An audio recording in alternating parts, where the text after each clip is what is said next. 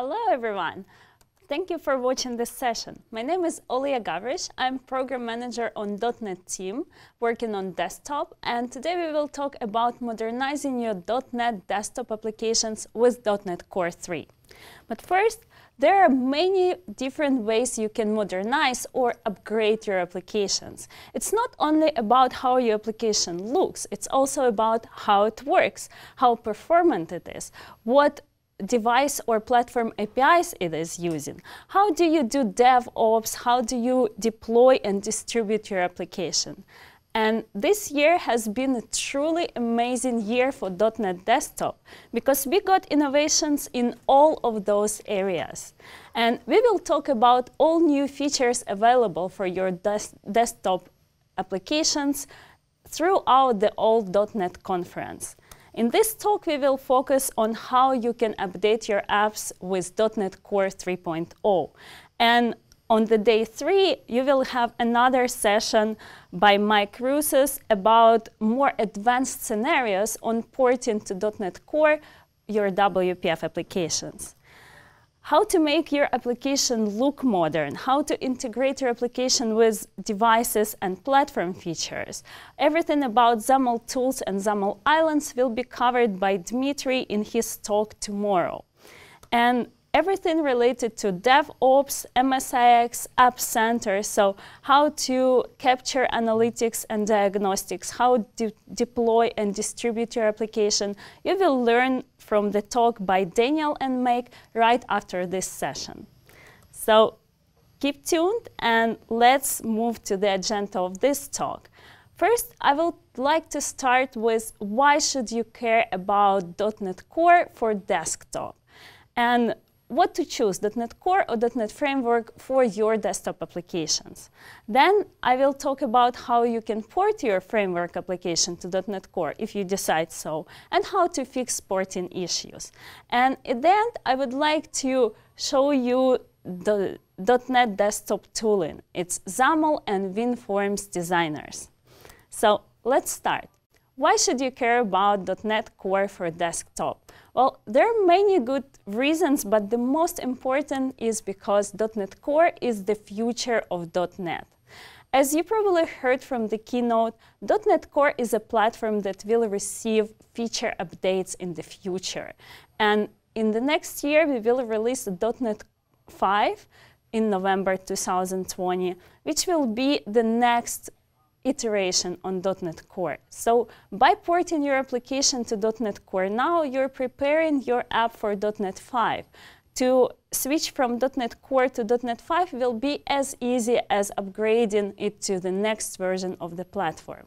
And if you want your application to incorporate all the new things that will come in future, you want to be on .NET Core.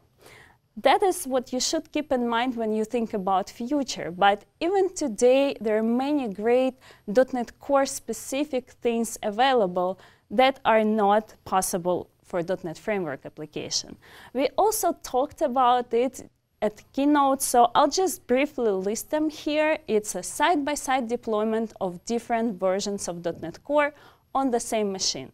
For .NET Framework, you could have only one version, and every time you want to switch to the later version of .NET Framework, you had to update it, and all applications that will run on that machine will have a dependency of that update. For developers, it usually means that you have to make a company-wide decision run by IT department, which results in delays. With .NET Core, you can update at your own pace because you can have many different versions of .NET Core on the same machine, and you can specify in your application which version of .NET Core you would like to target.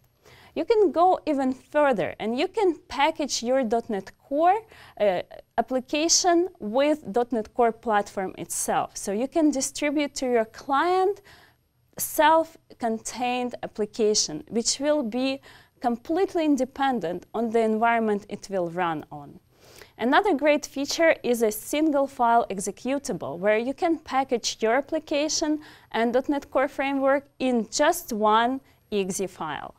And a new feature of .NET Core 3 will allow you to trim out assemblies from .NET Core that are not required for your application. So that way, your single exe file will have much smaller size.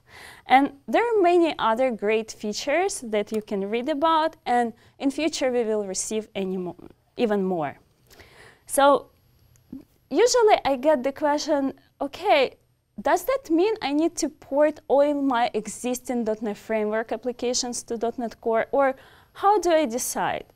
And our advice is usually start your new applications on .NET Core. But if you have completed apps that are in maintenance mode only, all development is finished, you don't want to touch that code again, it's completely fine to leave it on .NET Framework. In fact, we are leaving one of our applications on .NET Framework ourselves. Maybe you have heard of Visual Studio. So .NET Framework will be fully supported. It will receive all required and security updates. It's totally fine to leave your apps on .NET Framework. But if your application is in active development and you keep changing the code and you want to benefit from new features that are available only in .NET Core, you can consider porting your app from .NET Framework to .NET Core. So evaluate how much work that is, what are benefits you will get from .NET Core that are important for your particular case, and make the call. Next question that usually comes up to mind, how much work is it to port from .NET Core to .NET Standard? Or in other words, how compatible is my app with .NET Core? Well, to find out, use Portability Analyzer. This tool will tell you about all APIs in your code that are not supported with .NET Core 3, if you have any of those. And it will help you to refactor, to find areas that you will need to refactor to be .NET Core compatible.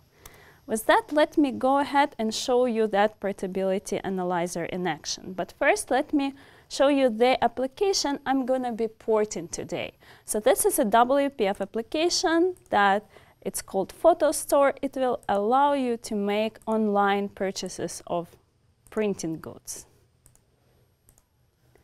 All right, and let's for this application run Portability Analyzer and see if this app is compatible with .NET Core. So I'm going to specify the path to my project.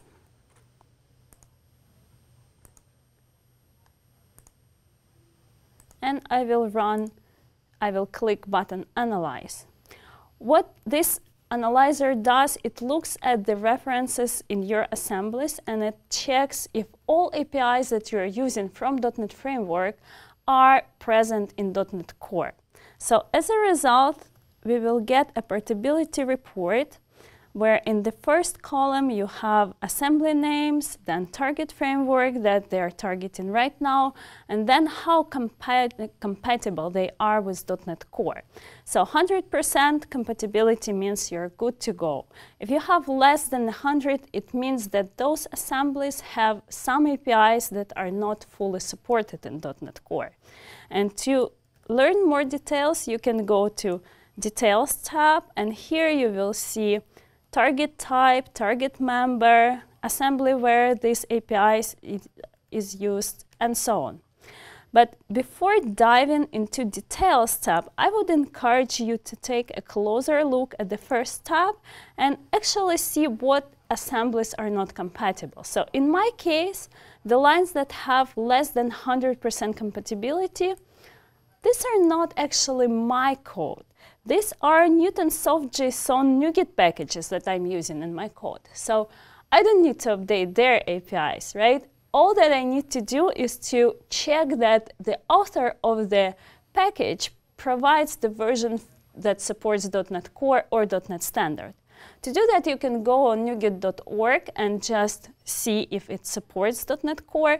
I know for sure that Newtonsoft.json supports .NET Standard 1.2. That means it automatically supports .NET Core, so I'm good to go. So again, I don't need to worry about any of this, and everything else is 100% compatible. So I can go ahead and port my application to .NET Core.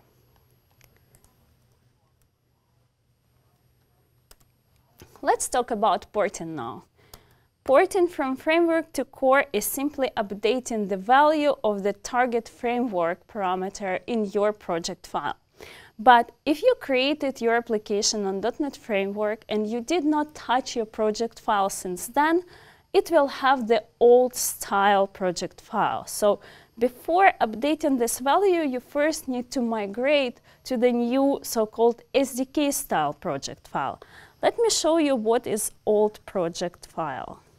Let's go back to Visual Studio, and I'm gonna unload my project. Then I will click Edit, Photo Store, and here we can see a very large XML file, right? And this, oh my gosh, so big. And this XML file also has parameters like project GUID, like project types GUID, and etc. That all tells me that this is old project file. And before porting to .NET Core, I will need to update my project file to the latest SDK style. And there are ways how you can port to .NET Core manually.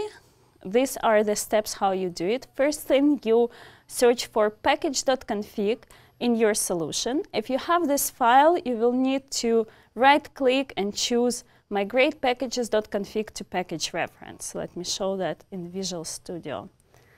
I will reload the project.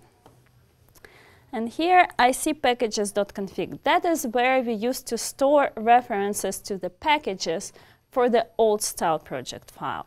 For the new one, they are stored in the project file itself. So to not lose them, you will need to do right-click, migrate package.config to package reference. Then next step is update content of your project file with the new SDK format. And the easiest way to do it is to create a blank application targeting .NET Core. If you are porting WinForms app, then create a WinForms targeting .NET Core. If you're porting WPF, then WPF.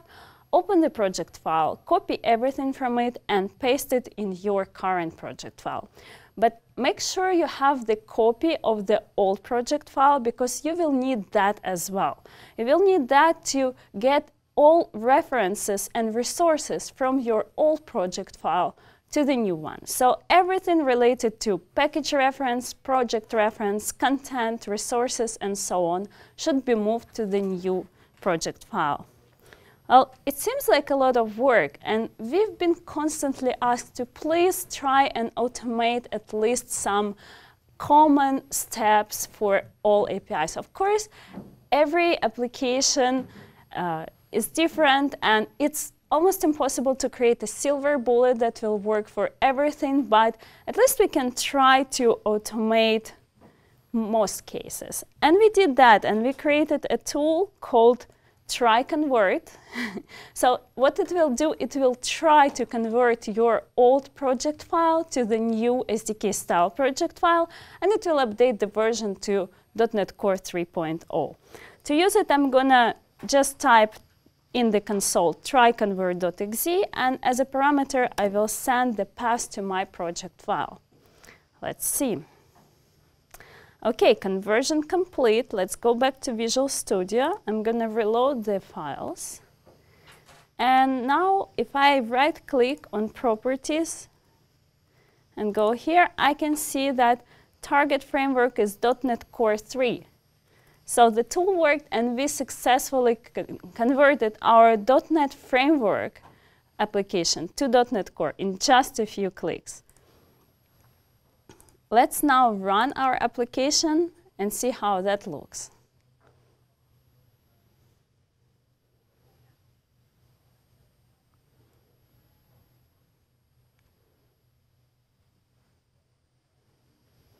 So it looks and feels the same, but right now it's running on top of .NET Core instead of .NET Framework, which means that we can benefit from all the .NET Core features. Okay, I'm gonna go back to my slides, and this is try convert.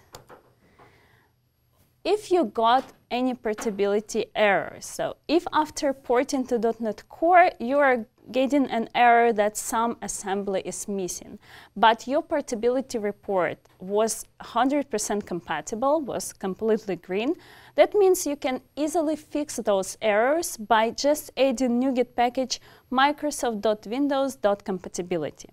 That package has 21,000 APIs.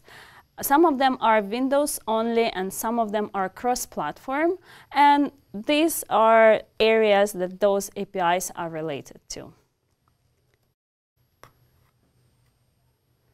So with that, I would like to talk about tooling for desktop. And let's go back to my application. As you remember, that is a WPF application, and we just ported it to .NET Core. So if I open Windows, main windows.xaml, you can see the designer. And this XAML designer, it looks very similar to the traditional .NET Framework designer. In fact, you barely can see any differences.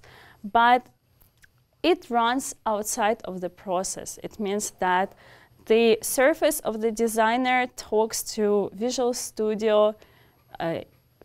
They communicate between two different processes, and it was not very easy for us to implement that. So XAML Designer is already available in Visual Studio, and you can use it. You can go ahead and port your applications to .NET Core and try that amazing tech. As for WinForms Designer, we started working on WinForms later than on XAML Designer, and it was a huge technical effort for us to re-architect the way how Designer Surface will talk to the Visual Studio process. So we're in very early days, and today I'm very happy to announce that we are releasing the first preview version of Windows Forms Designer. It's available at this link. It's a V6 package. It's not included in Visual Studio just yet because it's still very early days for it. And what this first version has, it has a coverage for common controls and base operations. And we will be adding functionality. We will be releasing new preview versions every month. Next one is coming early November. And just to let you know, this version is our first start, so it's not yet ideal to port your existing applications. It will be good for prototyping and writing hello world with basic common controls, basically to see the progress and to give us early feedback. But for your production applications, wait till the designer gets more mature, and we will definitely let you know when it's a good time to port your apps to .NET Core. So please give us feedback via Visual Studio channel, and let me show you how the WinForms Designer look.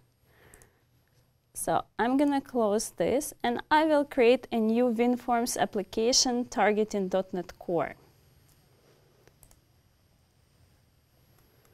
I'll search for WinForms here.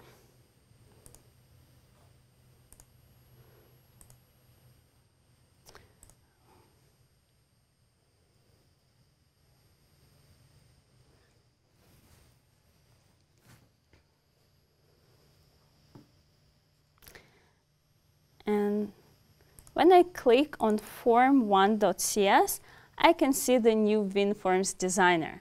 So when we look at the toolbox, these are the controls that are supported in the first preview version. Of course, by the GA of WinForms Designer, we will be at functional parity with the traditional framework designer, so all controls will be there, and you will have a seamless experience of porting your apps to .NET Core. Right now, it's just those guys, so we have button, checkbox, checklists, etc. We can add the controls the same way. We can interact with properties. We can change name and so on. I know that I'm not showing you guys anything new because you've seen that designer for many, many years. But the amazing thing about this designer is that it runs outside of the process and it allows you to build .NET Core applications. So let me run that.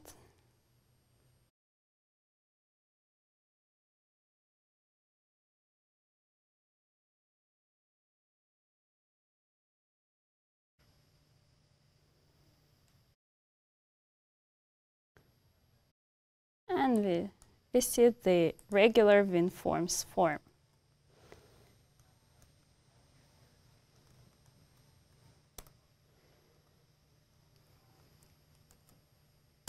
Right, so that was everything I had for today. Thank you very much for watching. Please give us your feedback. It's very important for us to know that we're developing the right thing for you. And you can reach me out on Twitter. Thank you for watching.